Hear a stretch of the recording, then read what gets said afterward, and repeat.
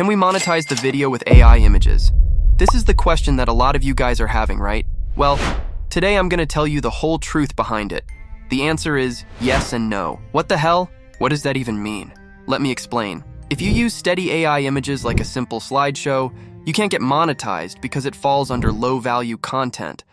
But if you can manage to make a unique and creative video with several images, effects, and sound effects, you can actually monetize those videos. It's all about the quality.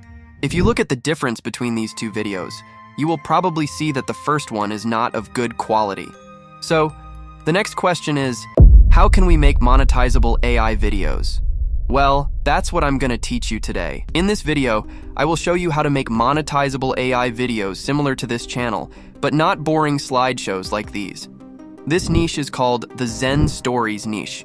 It's all about providing a good message to society with an amazing story. Let me show you a sample video I created for this. There was once a young man named Leo who lived in a small village nestled in the hills. Leo was known throughout the village for his intelligence and skills. He could fix anything that was broken, whether it was a leaky roof or a faulty watch, and people often came to him for help. But despite his talents, Leo had a habit of looking down on others. He believed that his abilities made him better than the people around him. He was quick to point out their flaws, and he often dismissed their opinions, thinking that only his ideas mattered. One day, a wise old traveler passed through. Let me show you how to create videos like this. The first thing we must do is, we must create a good story to provide a valuable message to society. I mean, we can't create our own story for this because we are not story writers. Therefore, we need to get all the help from AI. So let's go to ChatGPT and ask it to create a story for us. I have created this specific prompt for this. As you can see here, I have asked it to generate a unique story about this message, which is, if you treat people better with respect, that will make you a better human. I will leave this prompt in the comment section. So let's generate this. So our script is generating. Once it's completed, make sure to read it carefully and check whether it's interesting enough. If you want, you can make some changes as well. It's up to you. For the next part of the video, I'm going to use an automation AI tool to create a fully monetizable video for this script. The name of this AI tool is Smartshort. This is by far the best video generator that you can find. This tool has the most advanced image generating engine and has several styles. Most importantly, it's cost-friendly. Normally, you need at least 3 paid tools to create a video like this. For example, 11 Labs for voice creation, Leonardo or Midjourney for image and video generation, and video editing software to make the final edit. But with Smartshort, you can do all these things. So let's start the process. After you sign up, click this dashboard option, and then you will come to this page. Click this new project option. Here's all the magic happens. The first thing you need to do is select the size of the video. This is going to be a long story, therefore make sure to select the 16:9 ratio from this. Then you can either type a prompt to generate a video script here, or you can just copy the script we generated earlier. This time, I'm gonna copy the script we generated. Then click Next. Now, you need to select a suitable AI voice to narrate this story. Check all these voices and select a good one for your niche. The next step is the most important step, so make sure to watch this part carefully, and it's very easy. As you can see here, there are different types of image styles such as cinematic, realistic, anime style, and more. Now, you need to decide what type of images you need in your video. If you are going to make anime style videos, select that one. If want to make realistic images, select that one. In this case, this is a story, so we need to generate images that can fit each scenario. For that, this infinity style is the best one so far, so I'm going to select it. As a default setting, it is set to generate a new image for every 2.5 seconds. I'm going to edit it to 2 seconds. Then, make sure to tick all these options to improve and animate these images. Most importantly, make sure to enable this 3D motion option. It will automatically add 3D movements to your video. After you edit all these options, click the Start button. Within several minutes, your video will be generated. Okay, let's see the video.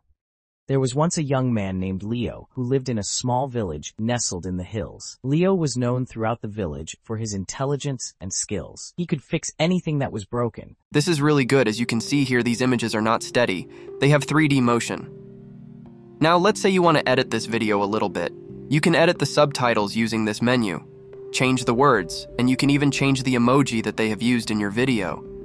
If you go to this style, there are more than 20 subtitle styles. If you want, you can change it. Select the suitable style and click it. It will automatically replace all the subtitle styles with this new style. Now let's say you want to do advanced edits like color shadows, and text effects. Go to this edit option, and you can do those things as well. Then, if you want to remove or replace certain images from this video, go to this footage. It will show you all the images that this video has used for each scenario.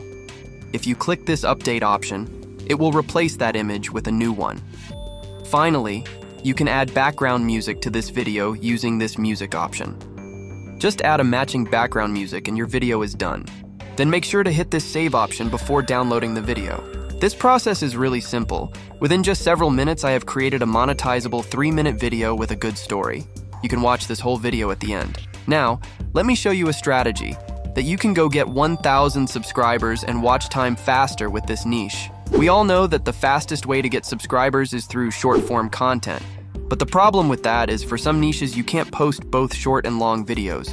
It will mess up your channel. But for this Zen Stories niche, that's not going to be the problem, because this specific audience tends to like both short and long videos. So if you get this first plan, which is $19, you can upload 10 long videos and 10 short videos a month, because this plan provides 20 videos.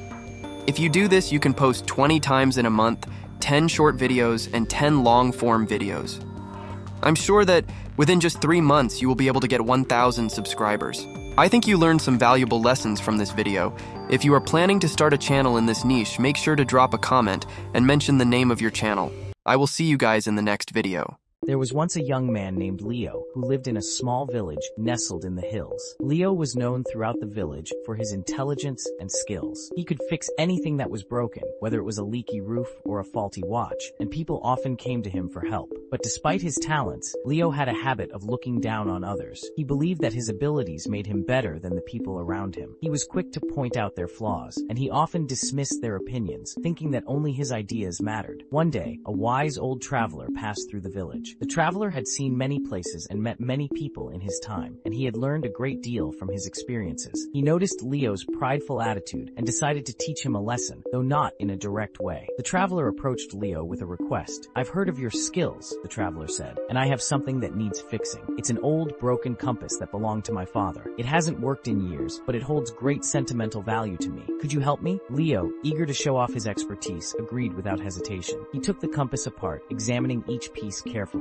Hours passed as he tinkered with it, but no matter what he tried, the compass wouldn't work. Frustrated, Leo threw down his tools and declared that it was beyond repair. "Sometimes, things are just too broken to fix," he said, turning back to the traveler. The old man smiled and shook his head. "Perhaps, but sometimes it's not the object that needs fixing, but the way we approach it." Confused by the traveler's words, Leo handed the compass back to him. The traveler thanked him kindly and began to walk away, leaving Leo to ponder what he had meant. In the days that followed, Leo found himself thinking more and more about the traveler's words. He realized that the compass might have been a metaphor for something deeper. He began to pay more attention to the way he treated others, noticing how his harsh words and dismissive attitude had affected them. He saw that while he was skilled in fixing things, he had been neglecting something far more important: his relationships with the people around him. One day, as Leo was sitting by the village well, a young girl approached him with a broken doll. Her eyes were wide with hope as she handed it to him. "Can you fix it?" she asked. Leo looked at the doll, then at the girl. He could see how much it meant to her, not because of its value,